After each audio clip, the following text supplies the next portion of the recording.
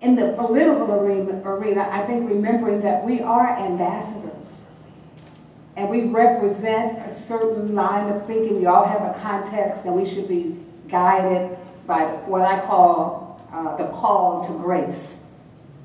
Remembering that we have to exhibit godliness, we have to exhibit respect, we know where our authority comes from, we have to appreciate the context of other people, and then whatever we do it in a spirit of excellence. The GOP and the party's key disagreed on who it should be. A white fundamentalist millionaire with contempt for anyone different than him or Romney.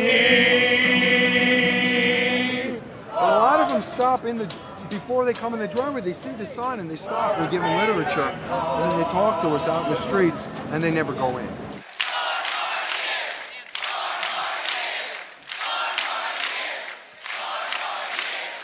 Here we are, and I love the 4 more years, of course 4 more years. It was interesting to me to watch a Republican convention and to see how people talked about how they love their mother and how they love their wife and all the rest of that. I'm more interested in how they respect the judgment of women in America. Put your faith in the Master, Jesus, the Savior, the best friend. God is a good God.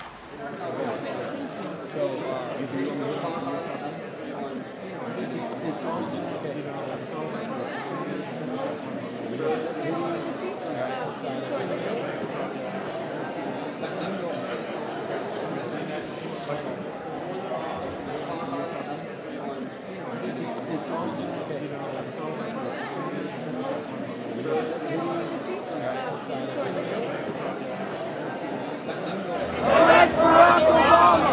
Free President! Arrest Barack Obama! Free President! Don't potato! Up with potatoes! Down with NATO!